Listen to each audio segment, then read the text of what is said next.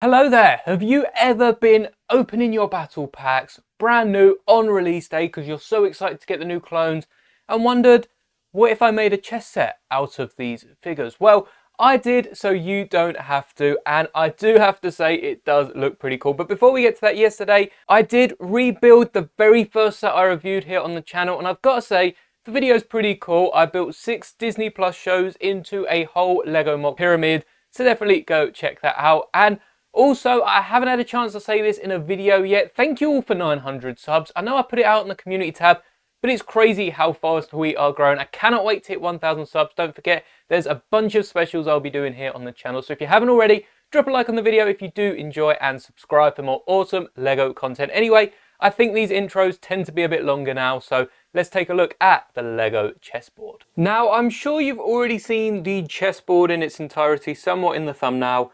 But what you won't have seen is just the level of detail that goes into it. As you can hopefully somewhat see on the camera, every single 4x4 Lego plate and the base plate underneath are aligned with each other so that that iconic Lego logo you can see is the same way up. That is the level of detail we put into our mocks here on the Master Moldy channel, and for anyone that does that with their build, honestly, I applaud you. These are just a bunch of plates on a white base plate. I'll break down why I've chose these colours in a second, but this took a lot longer than I thought it would.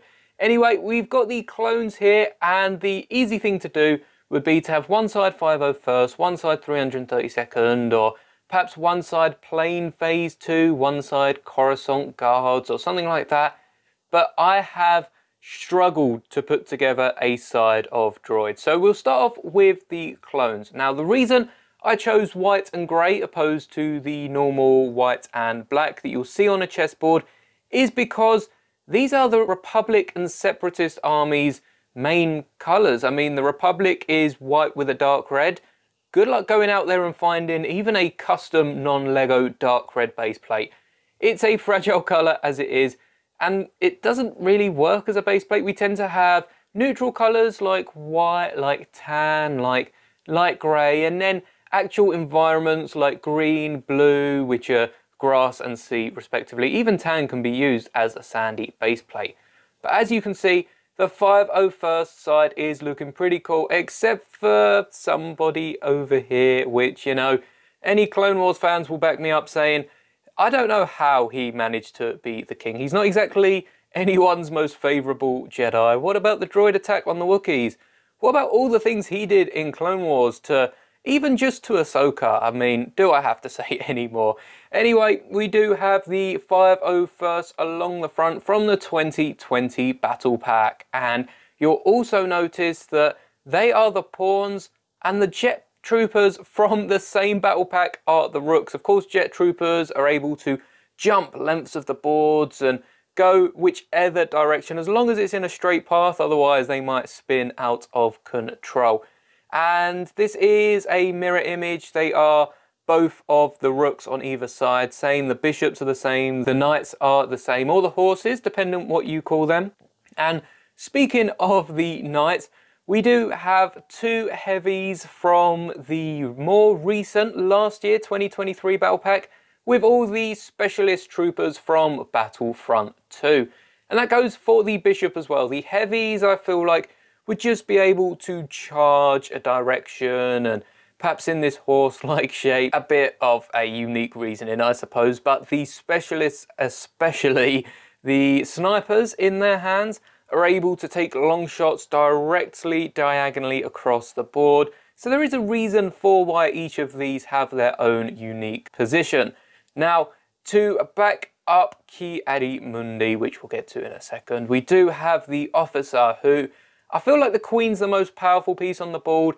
So I guess the Jedi might have worked as the Queens, but I feel like they're leading the army. The officers are the one with most of the power. In Battlefront 2, you can give boost to your squad, so I feel like that is more powerful than just having a ton of health, which, I mean, if the king dies, then you're in trouble. If the enemy team are able to kill a Jedi, they've definitely got some firepower on their side. So we do have the officer here, again from the 2023 Battle Pack.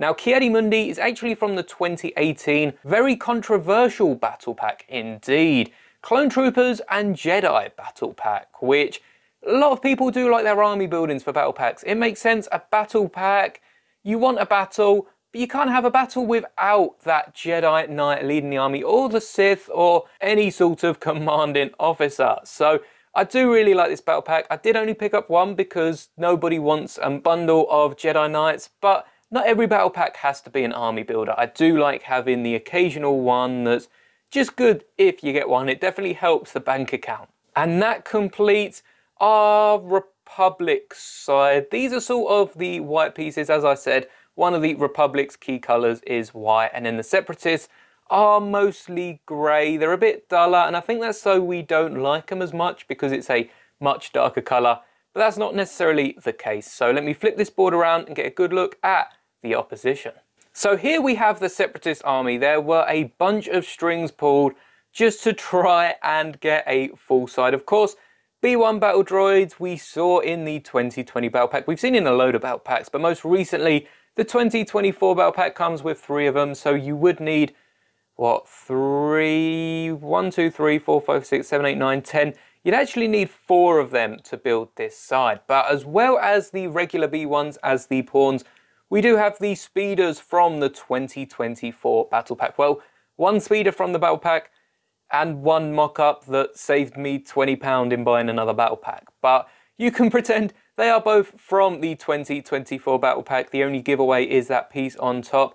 And I really do like the speeder. Similar to the, I guess it's similar to the jetpacks, which are the rooks. But for the rooks of the CIS, we do have the battle droids, which are the closest thing to rocket-propelled B2 battle troopers. And I do think it'd be cool to get some printing on them and to get the ones from Battlefront 2. We've seen the 501st clones from it. We've seen Iden Versio and her squad of Inferno Squadron. So I would like to see some rocket troopers and some other characters from Battlefront 2, even after they pulled the plug. Battlefront 2 wasn't really running last year. They pulled the plug on it already. And we still got the 501st battle pack, so there is absolutely no excuses from LEGO here unless they had it in the designing phase for a while. But this speeder is really cool, and this can zigzag through the battlefield. Only diagonal, much like the clone sniper, which you can always give a droid a sniper if you don't have 2 of the new battle packs and sort of mimic the 501st. And then, of course, we've got the Jetpack Trooper, same reasoning as the Jetpack 501st. Now, this officer here, again, if you don't have a commando from the 2012 battle pack, you can whack one of the officers here. They are available May 4th. It's a gift with purchase. It should have been a battle pack, so I am including it here. And once again, if you don't have any of these commanders, just give one of your droids a heavy weapon, or as I've said, switch out all the 501st helmets for 332nd, because you can definitely get enough of them battle packs. And when combining them with the 501st Specialist battle pack, you can get some really cool looking troopers. On to the Queen of the Dark Side, I guess, which is this commando. As I said, 2012 battle pack come with commandos and arc troopers. At this point, I'd just run out of the normal droids, and you can definitely include an officer here if you use heavies on the side. But I think the commando is definitely more of the Queen, able to jump about any direction and really does fit the role well. Now, to mimic Ki-Adi-Mundi, or to oppose Ki-Adi-Mundi, I guess, in some sense as well, we do have Paris Offee from the same Jedi and Clone Trooper battle pack. We all know Tales of the Empire is coming out. We're getting 3 Paris Offee episodes, as well as 3... I think they were Asajj Ventress. I keep going to say Grievous. I think they were Asajj Ventress themed episodes, which will be really, really cool to see. I guess we're somewhat getting the lighter side of Asajj and the darker side of Barriss, because if you haven't watched Clone Wars, she did turn, and to be fair, if you haven't watched Clone Wars, you won't even know who she is. So she is a dark side user, someone who didn't quite agree with the ideals of the Jedi, sort of in that Dooku region, not quite Palps and Vader. But I think she makes a great king for this other side of the chessboard, and I'm really happy with how this turned out. So I might have to keep this, play a few games. I did end up stealing a specialist from my Clone Trooper display, which I haven't properly shown off, so you can get a sneak peek in this video, but you'll get a closer look at 1,000 subs. So if you did enjoy this video, don't forget to leave a like. I do greatly appreciate it. Thank you for everyone who has subscribed, and as always, may the bricks be with you.